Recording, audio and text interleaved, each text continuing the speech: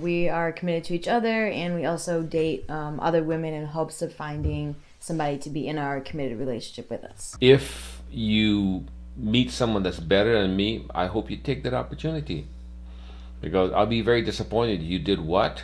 So a billionaire asked you to have this amazing life, to travel all over the world, and you said no because you want to hang out with me. I'm like, I would have no respect for you. I think some misconceptions of our commitment type is that we feel trapped or that we feel like we want other people, but I have no desire for other people. It was not easy working through what some of these people had to say, because some of these people were my own family members. My mom being a devout Christian, and I do that because mama, come on girl. This video is sponsored by Squarespace. From websites and online stores to marketing tools and analytics, Squarespace is an all-in-one platform to build a fire online presence and run your online business. Squarespace is where Shan hosts and designs her websites, including her personal site and thegameofdesire.com. Go to squarespace.com/ShanBooty to start playing around for free. And when you're ready to launch, go to squarespace.com/ShanBooty to save 10% off your first purchase of a website or a domain.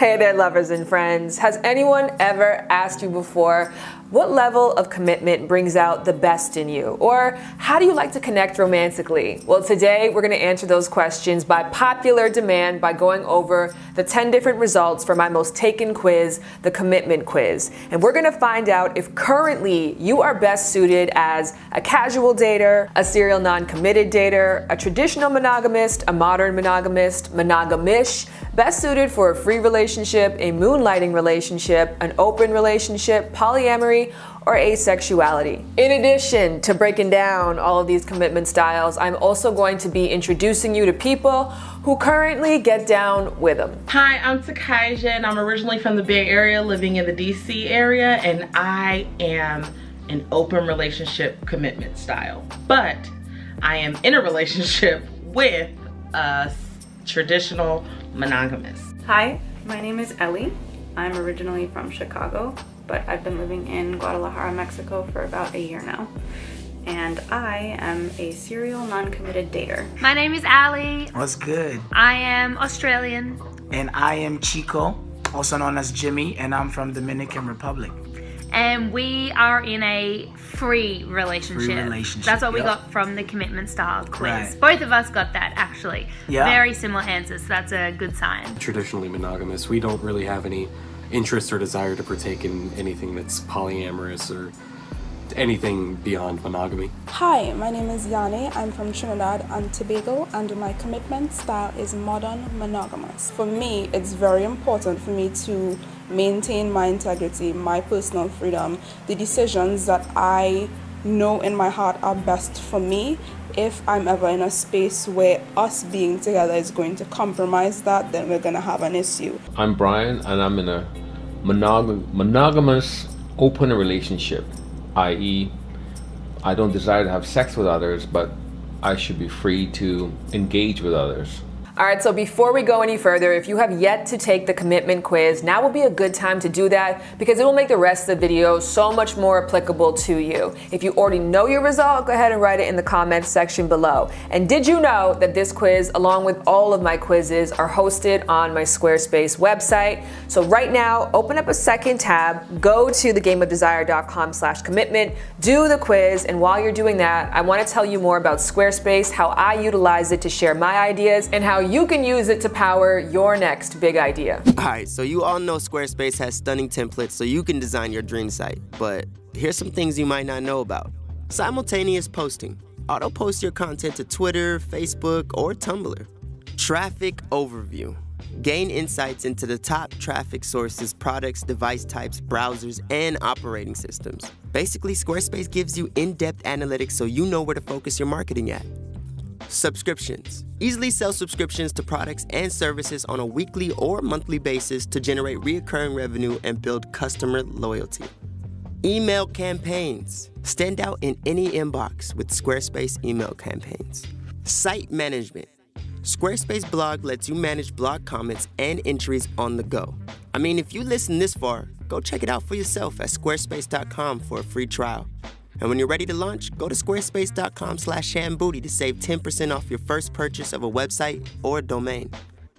Welcome back, and without further ado, let's dive into things, starting with casual dating. So I read this study that said that millennials move an average of 11 times in their life and will only keep jobs for about 4 years. Life is not as stable, predictable, and as linear as it was for our parents' generation, and a lot of people need their relationships to go with the flow in the same way. So as a casual dater, what's attractive to you is getting to connect with cool people without any commitment or expectation. Now, you might currently want to do this because you travel a lot. 2, you're going through a life transition and need a lot of flexibility. 3, your current attachment style is avoidant because romantic relationships tend to conflict with your larger goals. Or 4, you may not believe that you can fulfill others, or that at this time, others have what it takes to truly fulfill you. Now, people who are interested in dating those who are casual daters, what you need to understand is what they're offering you in the moment is what they're offering you. Period. Serial non-committed daters, you love the idea of what relationships represent. Friendship, frequent communication, shared history, shared beds, and some level of partnership. However, you don't like the expectations and commitment that come with the title. Now, this is different from casual daters, as you do want your partner to rely on you to some extent, but not in the full way that you perceive a committed relationship to be. In short, serial non-committed daters are looking for medium levels of commitment without high levels of accountability. And in order to exist in this sweet spot, you must communicate incessantly, since you're giving people the relationship experience without some of the formalities and of course the title. Now, there's something beautiful about this because you do prioritize relationships in many meaningful ways, just not necessarily the traditional ways. So as long as you can have that status chat a lot, you'll be good. I am not in a place in my life right now where I can provide the 100% commitment that a monogamous relationship requires, is built upon. At the same time, I deeply value the connections that you can make, the unique connections that you can make through emotional intimacy with another person. I've found recently that I'm in a point of my life right now where I'm learning so much about myself. One of the best ways that I've found to do that has been through making deep emotional connections with other people. Traditional monogamy. I take thee to be my mate, to have and to hold from this day forward, for better, for worse, for richer, for poorer, in sickness and in health, to love and to cherish till death do us part. I pledge thee my faith, and I pledge thee myself to you. You might recognize that as the Protestant vows that are said at many, many weddings, but with the divorce rate for first-time marriages around 50% in North America and 75% for second-time marriages, it's kind of clear that most people don't really mean them. But you do. As a traditionally monogamous person, you believe not in one person at a time, but one person for life. Once you have decided to commit to someone, you will do everything in your power to stay the course with them. In short, you are the ride or die that people speak about. And when you do find a partner that you see longevity with, it is extremely crucial to communicate to them just how seriously you take commitment to ensure they are all in with you as you intend to be all in with them. I think some misconceptions of our commitment type is that we feel trapped or that we feel like we want other people, but I have no desire for other people. Mm-hmm. Or that a traditional monogamous relationship could be considered limiting or holding you back. But personally, I've never really felt that way. I've been happy ever since I've been with Priscilla, and I will be happy until we die. Modern monogamy. Monogamy used to be one person for life. Today, it is one person at a time.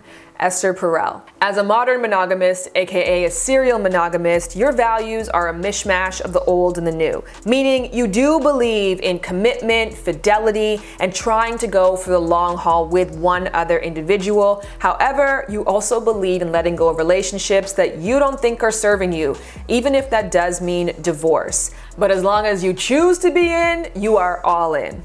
Modern monogamy is by far the most popular relationship structure that North Americans choose to adopt, which is a beautiful thing on one end, but on the other end, make sure you are asking people those questions in the beginning of relationships, not just assuming that they love the way that you love. I'm in a partnership right now, and my preference is obviously that we grow together because we are together and we do experience this real deep and passionate love with each other, but you will either grow together or you could grow apart. I think that that is what keeps a lot of people stuck, thinking that the one is one person that you have to hold on to for the rest of your life. Monogamish. All right, so for all intents and purposes, this is actually a monogamous couple. However, the lines around flirting are a little bit more open, even though they are still sexually and romantically exclusive to each other. So in a monogamish relationship, it's an acknowledgement that your partner may not only have eyes for you, because you probably don't only have eyes for your partner.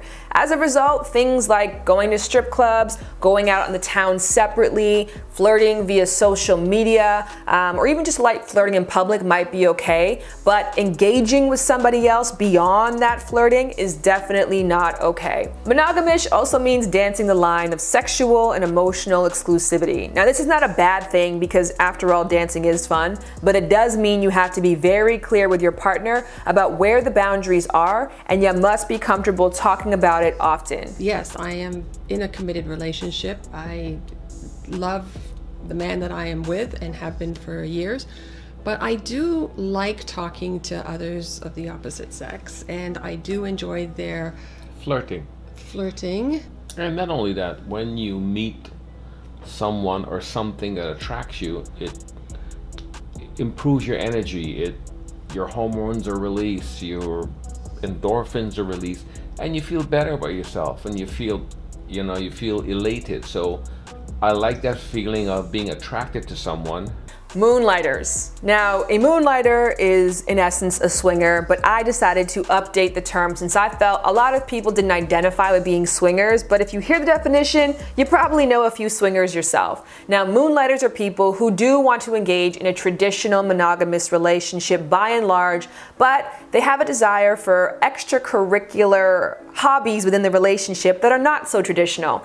In short, they want to engage in sex play with others, and most of the time this sex play is engaged with as a couple. So a moonlighting couple might engage in threesomes, they may go to sex resorts, they may have some group play, they may do swapping, or they may include sex workers in their sexual repertoire. Now, for moonlighting couples, what is enticing to them is not a new emotional connection, it is strictly a new sexual experience. So they really strongly compartmentalize sex and feelings. And a lot of the times for moonlighters, their desire to engage with others has nothing to do with the dissatisfaction of the core relationship, but instead trying to invite more satisfaction into the relationship. Now, if you identify with being a moonlighter and you know for you that sexual monogamy is not of interest, especially over long periods of time, it is important to disclose that to partners pretty early on, because for some people it's a dream come true, and for others it's a nightmare, and you won't know until you tell them. So try and tell them as soon as possible.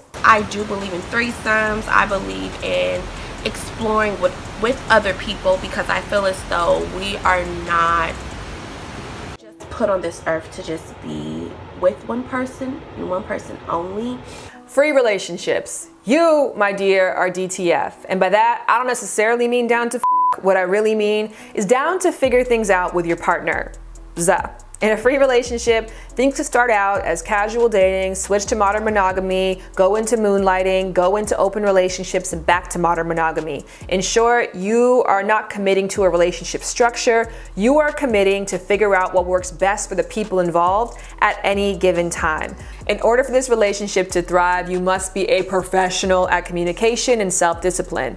By saying yes to a free relationship, you are saying yes to circumstances and arrangements that you may not have been in before. And since you haven't placed any restrictions on your partners, there's a high probability this is going to happen. The only thing that is constant in this world is change. And as someone in a free relationship, this is not just your reality, it's your mantra. A lot of people think like, oh, you're in a free relationship, so I guess you don't get jealous if your partner is with someone, and that's not necessarily the case. Like, I might get jealous if I see some dude trying to approach, you in some type of way. Yeah. But where the free aspect comes into that is that I give you the power to decide how you handle that.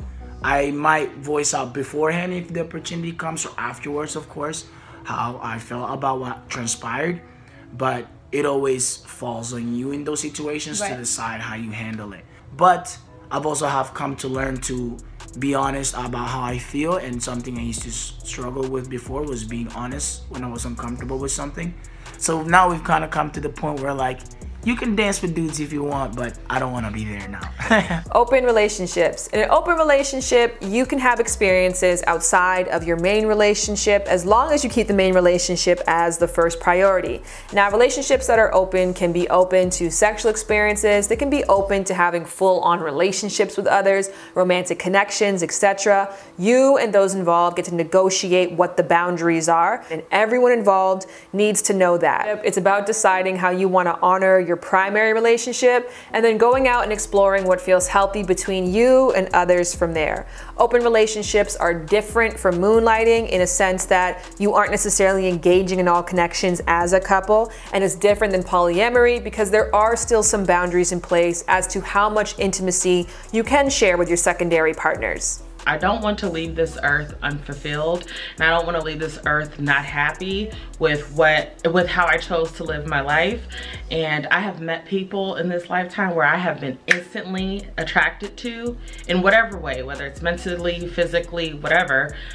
But because I'm in a relationship, I have to keep my head straight. I really have desires to connect and to meet, and I truly feel like there are several people that I'm supposed to come across in this lifetime, but also I truly believe in the love and the partnership of one person. Polyamory. Poly, many, amor, love. In short, it means many loves. A polyamorous person is open to having multiple romantic connections with other people, and of course they invite their partners to do the same. There is one rule in polyamory, and that is informed consent. A lot of people make comments like polyamory is giving permission to cheat, but we have to remind ourselves that cheating is when people betray the structure that people have agreed upon. But if you agree that love does not have any structure, then it gets to be a beautiful fluid expression of how you may personally want to love. So a polyamorous person does not believe in a starvation model of love, meaning if they give their love to one person, they don't have enough to give to someone else. Polyamory is by and large a lifestyle, and there's a lot of incredible communities that are centered on this, and it also is a spectrum. If you are interested in learning more, I will link some resources in the info box below. All people in the relationship are equal, so it's not just him having the benefits or me having the benefits or the other person having the benefits. It's everybody benefiting from each other. People see the concept, like you said, a man with two women, they automatically think patriarchy and being chauvinistic and controlling and manipulating, or pimp energy, and like, oh, he's the man because he has two women. Let me put y'all in on a little secret. Trisha likes women. She likes men. I think it's a win for her or them. And overall, we think it's a win for all of us, because I like to see her happy with another woman. She likes to see me happy with another woman. And we like to be and see each other happy all together. Asexuality. Now, asexuality is a brand new addition to the quiz results, as I did want to know that there are individuals who experience drive, intimacy, and romantic feelings in very different ways than others. An asexual individual is somebody who does not have a lot of drive to sexually connect with others, and in some cases doesn't have a drive to romantically connect with others. There are asexuals who do want to be in romantic relationships but may not want sex to be a part of it, and there are people who just find joy in friendships and may not see a need to have romantic connections. Asexuality is a spectrum. I'm still learning about it, and if you want to learn with me, I'll put some notes in the info box below. I don't really get hurt when people say, hey, I really like you, but I don't want to continue this because I can't have sex, because to me that's just like, cool, thank you so much for expressing where you're at and taking care of your own needs, and I'd rather be around people who want to be around me for more than just sex. All right, so I have definitely done more than my fair share of talking. It is your turn now. In the comment section below, let me know, what is your current commitment style? Also, let's brainstorm. How do you think we can go about having these discussions with new people that we meet or within existing relationships?